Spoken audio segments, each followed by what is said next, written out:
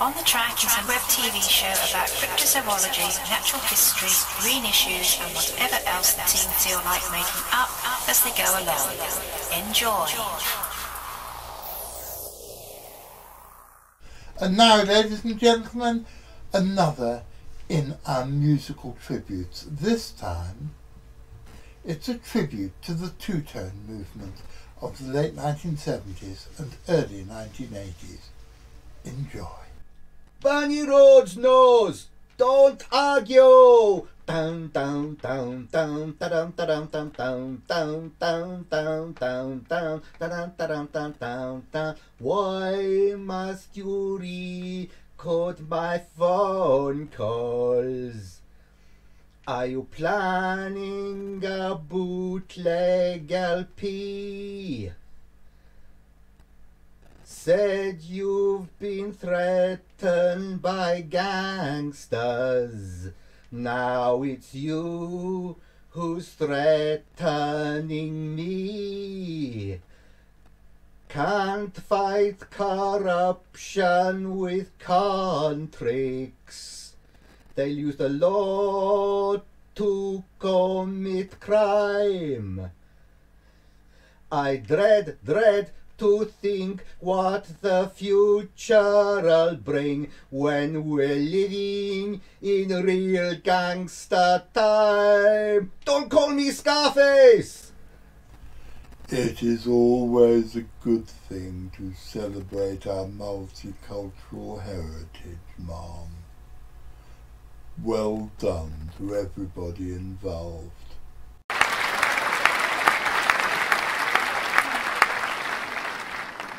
I really like the old credits.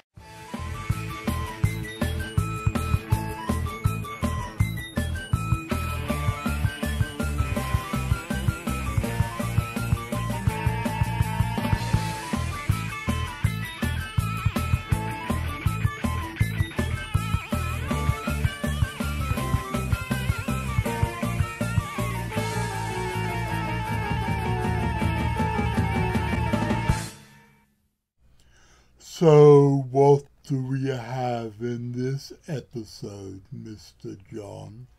Well, Hennis, we start off by visiting Canada to meet a young lady called Carol Scott, who has just published a book on the mystery animals of Oceania.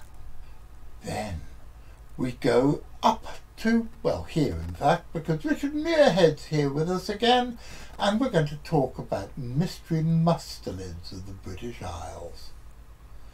I look forward to that greatly. Oh, yeah, John, I have a question. This Carol Scott, has she got any relation to Barry Scott? Who is Barry Scott?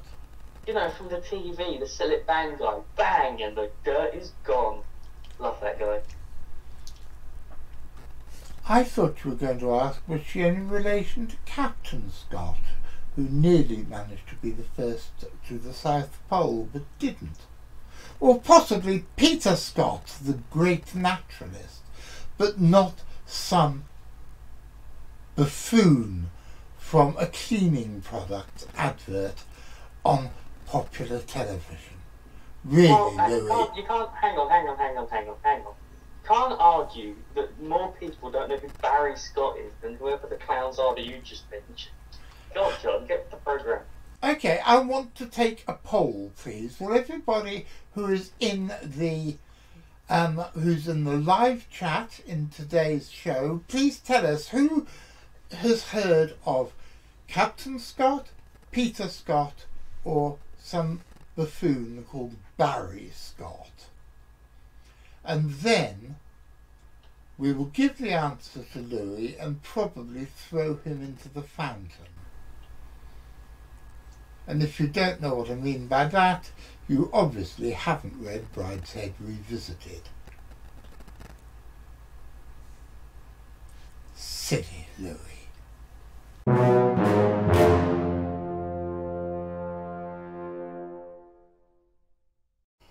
Good afternoon, ladies and gentlemen. My name's John Downs. I'm the director of the Centre for Fortean Zoology, and welcome to another episode of On the Track. This week we have my oldest friend, Richard Muirhead, still with us. Say hello, Richard. Hello. And we are later in the show going to be talking about our long history in studying the out of place and mystery mustelids of the United Kingdom. And in fact, the United Kingdom and Northern and Southern Ireland, so the British Isles. And then we're going to be doing all sorts of other stuff. But first, even before I introduce you to our first guest, I want to introduce you to Glen Vaudrey, who's going to tell us all about Weird Weekend North 2023. We've got a great lineup for 2023. The tickets are now on sale. We've got a good mix of talks, which I'm happy to run through. We have Claire Davey will be talking about the Chase Vault and the Terror of the Tropical Tombs. The Chase Vault is the Caribbean vault where the coffins move around in a small vault. Yeah, where the coffins move up and down and move for no apparent reason. Rob Gandy will be talking about the Russington Horror. It's in Lincolnshire, and it's a road, a road way, but I think it's the A15.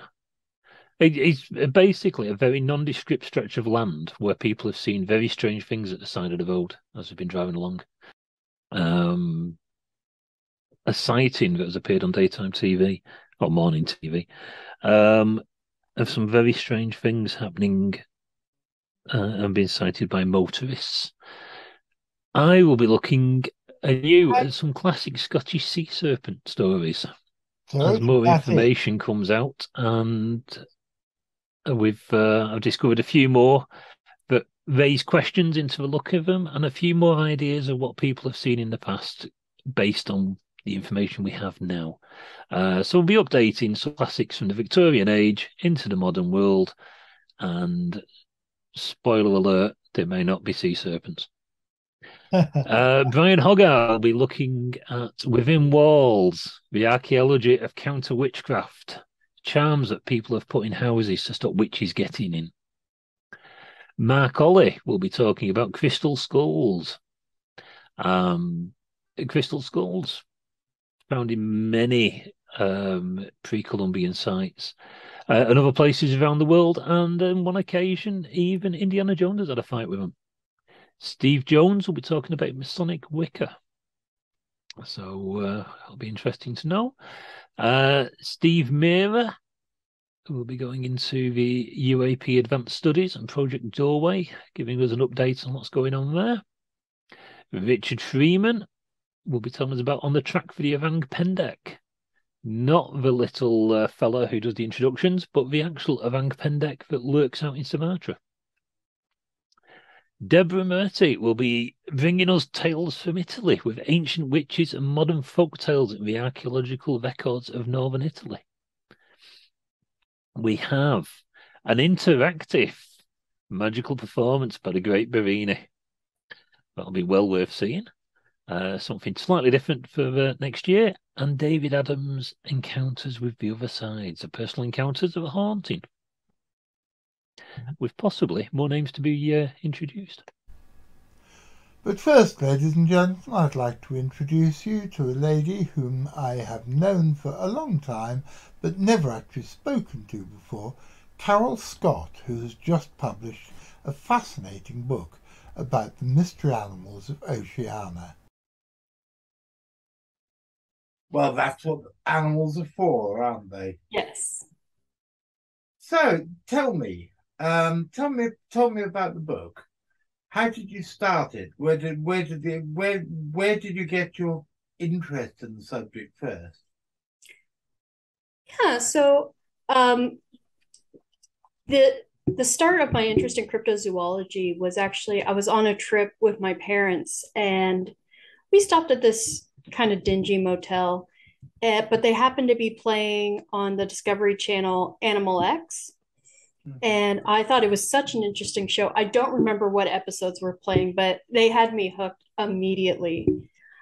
And definitely, just being able to learn about all these, kind of weird things. And there's so much information out there. Like as a kid, I was very much into it.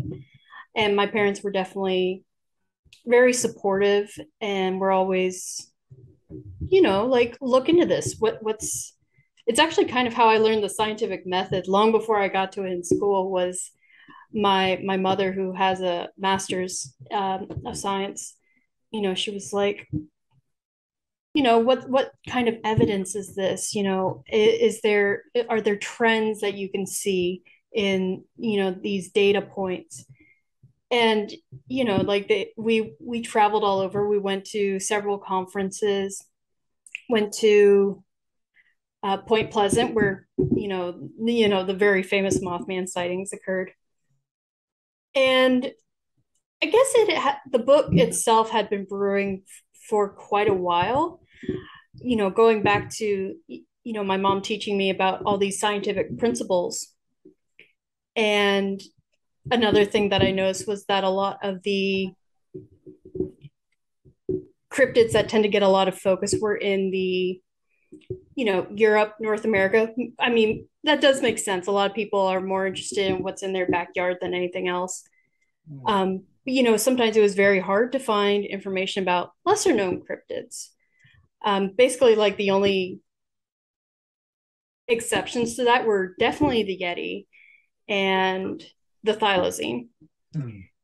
But I wanted to create just a giant, compilation of every cryptid I could find in Asia and Oceania. And some of them were more, there's a couple where it just kind of like popped into a town and, everyone was like, oh, I'm so tired of this monkey that keeps terrorizing us. And some of them were so interesting that I couldn't believe that they weren't more well known in the cryptozoology community. So I had a really great time researching the book and writing it. And I hope that it inspires people to look into some of the more, the lesser known cryptids that are in the book. What's your favorite? Yeah, my favorite. Well, the thylacine is actually my favorite animal overall. So definitely had fun writing that chapter. I definitely hope they're still out there. But I think the most interesting one was one of the chapters focused on Sri Lanka. And it was about, I'm probably going to butcher the pronunciation, so I apologize, but the Netowo. And they are actually covered in Bernard Hubelmann's On the Track of Unknown Animals. But there doesn't seem to be a lot of interest after that. So I actually had to stay up very late one night and talk to a researcher in Sri Lanka about them. But for those that don't know, basically it's a legend of a tribe of hominids, or maybe like rogue tribe people. And they were terrorizing one of the main tribes on Sri Lanka. And so that tribe drove them into a cave and basically suffocated them to death with fire and drove them to extinction. So that's something that was passed down for quite a while. And, even by the time Bernard Hubelmann's was writing about it in 1950s, 1960s, there was already like, oh yeah, I was hearing from my great grandfather about when they killed all these Netowo. And, it was just very interesting overall and something I had never heard of. And I was like, oh my gosh, this is fascinating. I can't believe that people in the cryptozoology realm aren't talking about this. And frankly, mainstream science, it's just so interesting because there's not really a lot of evidence for their existence prior to the genocide. But I mean, that's fascinating, especially having that occurrence on kind of a smaller scale. And, were they animals? Were they people? Were they like Neanderthals? Just overall so interesting. But yeah, there wasn't a lot to go on, and I really had to dig through old journals. The researcher I talked to was talking about how the originals are basically falling apart in Sri Lanka, and they haven't been digitized or archived. And that's something I really wanted to bring into the book, was preserving all this knowledge. Not necessarily, it doesn't have to necessarily be digitization, but even just all this knowledge that sometimes just doesn't get compiled. And like there's only that select group of people who may pass away, and no one's ever gonna hear those. Like even if they are just stories, they're still important. And if if any of the cryptids are real, then we're losing some important evidence on their behavior, how they work, if they're extinct, just in general, anything about them. And I think that it almost forms the centerpiece of the book, is just, let's preserve this knowledge. Maybe the Nieto are gone, but we could still preserve their memories. Well, that's it for Carol for this episode, but she'll be back next week, and in the meantime you can order her book. It's called The Cryptids of Asia and Oceania, The Myths and Historical Roots of Undiscovered Creatures. And I've already read it. It's a cracker. Well, I've always been very interested in the cryptozoology of mustelids. Mustelids are, just in case you don't know, the weasel family, and they range in size from weasels all the way up to wolverines, and with such familiar creatures as otters, stoats, and badgers in the middle-sized bracket. Somebody who's been with me every step of the way of my investigations into Mystery Mustelids is my old friend Richard Muirhead, and the saga of the British Mystery Mustelids trundles on. And Richard got an interesting piece of news about the subject only this week. So, Richard, tell me what happened. Well, I was scrolling online and I found a report from the 8th of September this year on the Guardian website about a pine marten spotted on camera in London for the first time in more than a century. I'll just read the opening comments. A pine marten has been spotted in London for the first time in more than a century after being pictured on a camera trap installed to monitor hedgehogs. The endangered mustelid was driven to extinction in England 100 years ago and was only sighted again for the first time in the Shropshire Hills in 2015, remaining an extremely rare animal.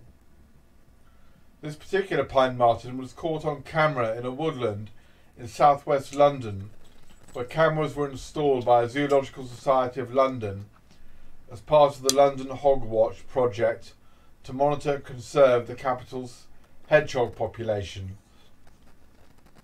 And later on, the article speculates that the London pine marten originated from the New Forest 80 miles away.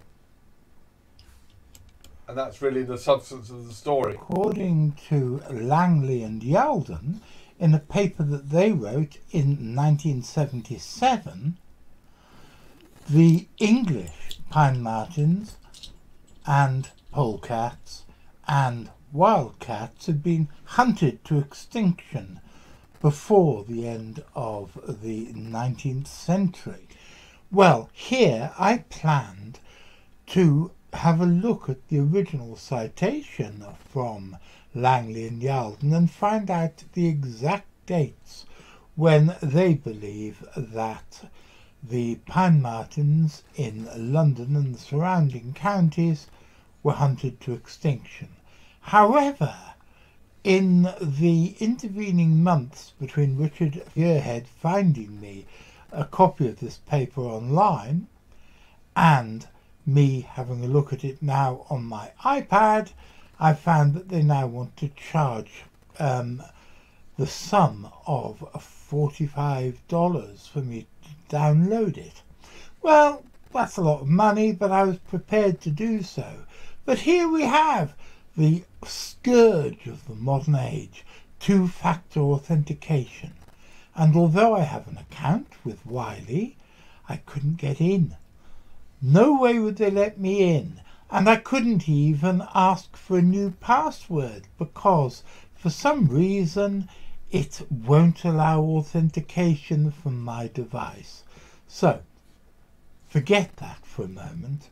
But I can say that in Devonshire they were supposed to have been hunted to extinction by the end of the 1870s. And I would imagine, just by the application of logic, that they would have been hunted to extinction in the green areas of the metropolis a decade or two before that.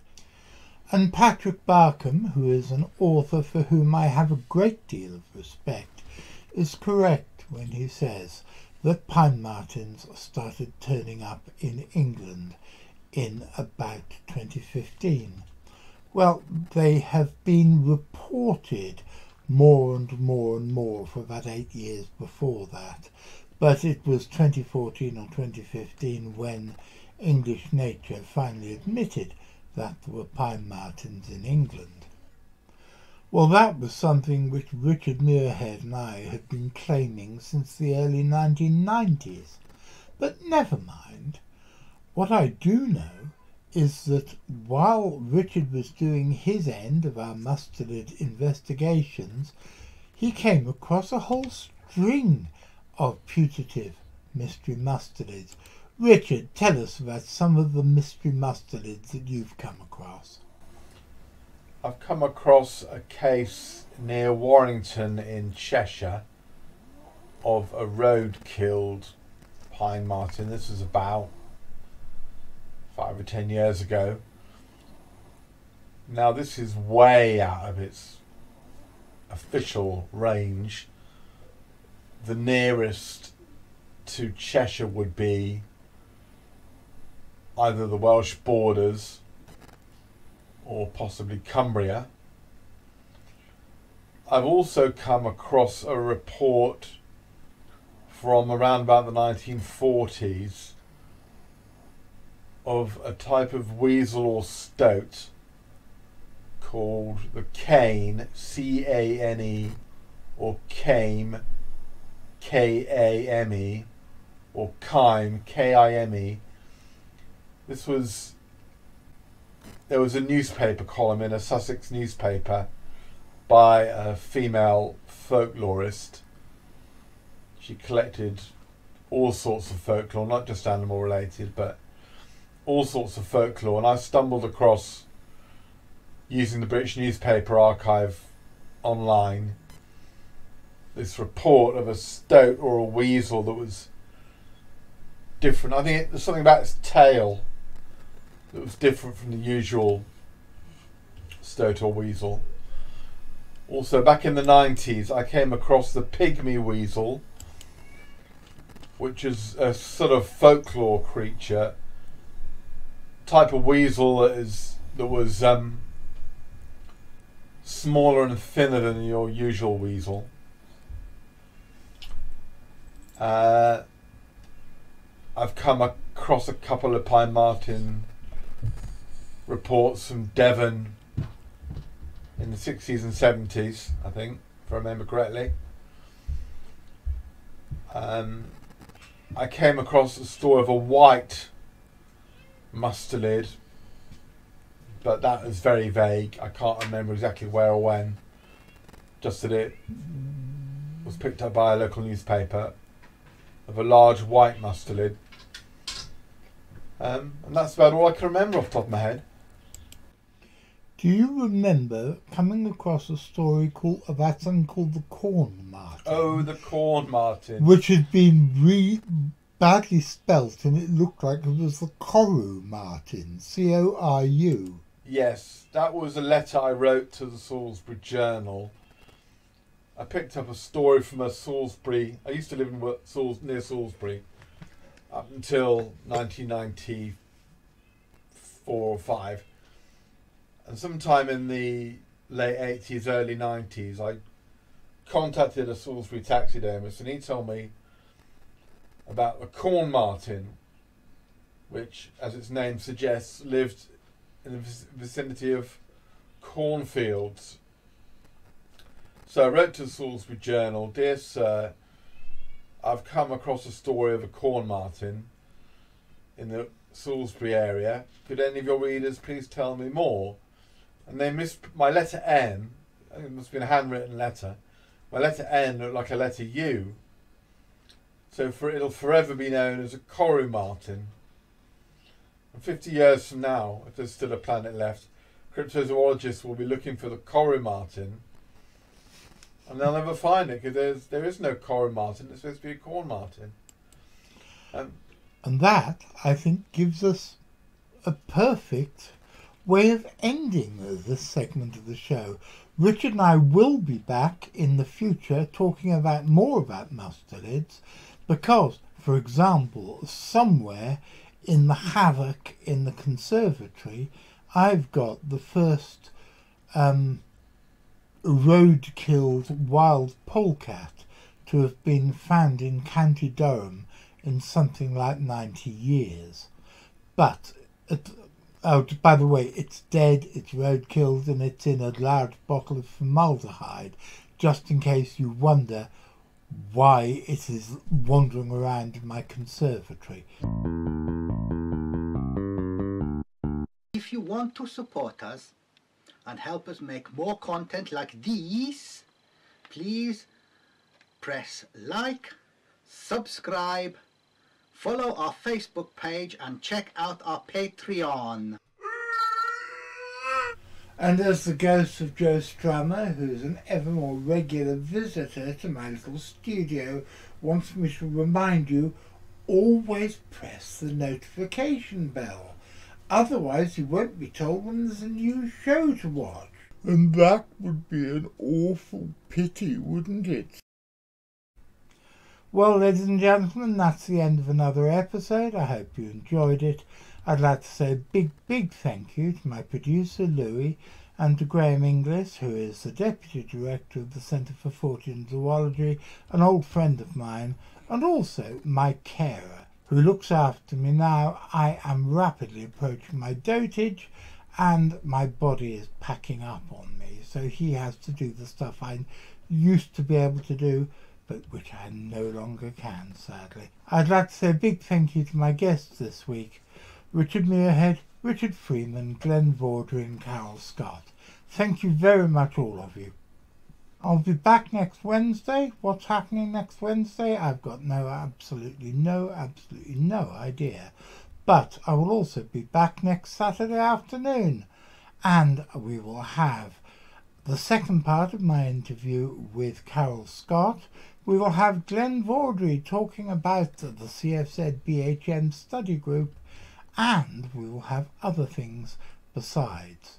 So, hopefully I'll see you on Wednesday, and even more hopefully I'll see you next Saturday. And if you're there, I'll be seeing you.